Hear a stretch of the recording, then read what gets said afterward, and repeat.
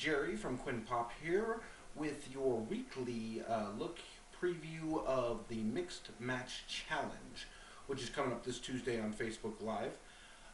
If you don't know what the Mixed Match Challenge is, it's basically where um, two superstars from the WWE, one male, one female, team up and they battle other people, and the winner gets money to give to charity for the choice. Now, the first week is already passed by us, and if you missed it, you missed a great match. That was, of course, Finn Balor and Sasha Banks versus Natalya and Shinsuke Nakamura. It was a really great match.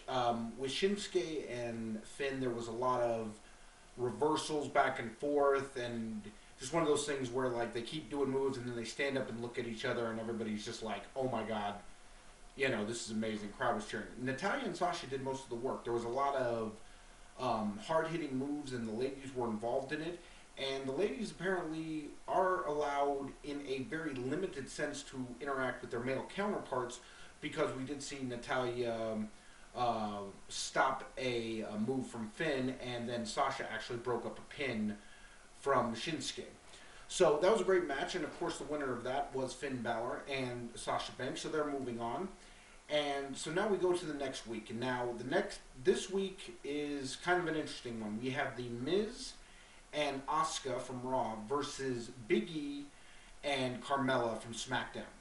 Now, right off the bat, Asuka being in this match changes a lot of things. You know, of course, that Asuka has not been defeated in all the time she's been here in WWE, and it's going to be very interesting how this plays out.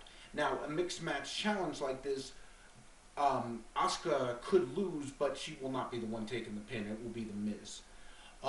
Big E is a huge challenge for the Miz. While the Miz, of course, Rolling Stone's Wrestler of the Year, and probably one of the best promo people we have right now in the business.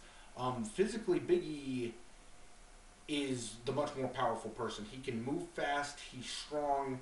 And it's just going to be very interesting. Now, Carmella doesn't have the athletic ability that Asuka has. So, if I were her, probably my biggest decision would be to let Big E face the Miz as much as we can. So, yeah, we will see that on Facebook Live. That is, of course, right after SmackDown. And as I said, the show itself was presented very well. Everybody got an entrance. The commentary team is great. You had, of course, Beth Phoenix coming back to do commentary, and she did very well.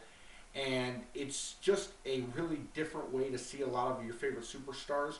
So please check it out. It is of course, free on Facebook Live. If you don't know how to get on it, there are videos out there from WWE that tells you how to get on that.